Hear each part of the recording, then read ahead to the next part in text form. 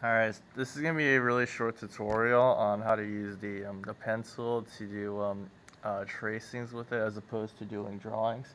So, yeah, some of you aren't really comfortable with free drawing with the pencil like I showed you in the previous video. You can actually use this to help you with tracing your drawing. So, I'm just going to get my Illustrator set up with my abstract design.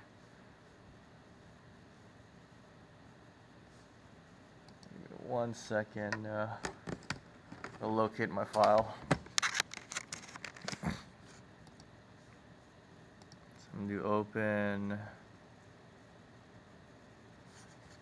and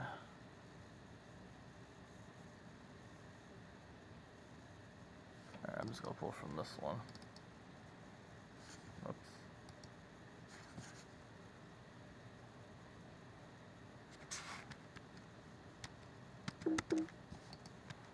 I'm going to start back from here. So I'm just going to grab this and copy and paste it onto a new document. So just remember, this is how you're going to start it off. You want to make a new document, copy C, Command C, and then Command V to paste it. Hopefully by now you're really comfortable with that command. I'm just going to make this really big on my white page. So I'm just holding the Shift key, just dragging and making it large. Alright, so now one thing you can do too, this will make things a little bit easier with the drawing if you don't want to free draw with a pencil. You can actually click and drag this JPEG file of your the designs that you made and just drag it onto the actual file.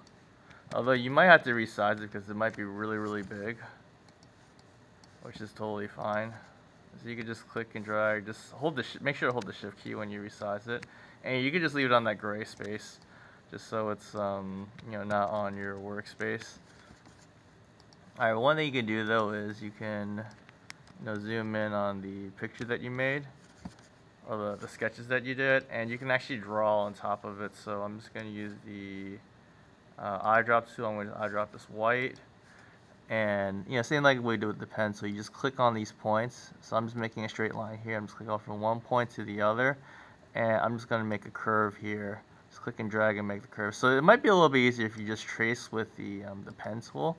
And you see like how it's sometimes a little hard to see like what I'm tracing. So you might want to flip it to the outline for now. So basically it's just making an outline for you.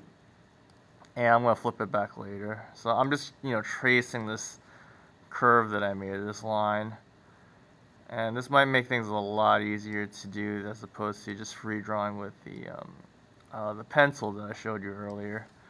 So now I'm just done tracing that one shape that I made. I'm going to flip this over so it's a fill, and now I got that shape that I want. So I create that shape here, and I'm actually going to take this over to the other side here. Obviously it's not the correct size, so you're just going to use the selection tool and just hold the Shift key and just make it bigger. And you kind of just have to eyeball like where it was, and just like the size. I think this is like fairly close to like what I had originally. And you can do that the same with like all those shapes that you made in your drawing. So like this shape here, I do the same thing. I use the eyedropper, eyedrop the black. Just click, make these points. Make that curve. Obviously I'm going to like adjust the curve because my sketch isn't perfect. So this is kind of like one reason I also wanted you to use learn to use the pen tool, because you get nice cleaner lines as opposed to using the tablets. It takes a lot of time and control to use the tablets. This is a lot easier to use from the start. So I'm just going to flip it and move it over to the other side. And then I got just the size, and, put it like where it should be. So, that's really easy to do, I feel like. I could do like the same thing with down here. Whoops.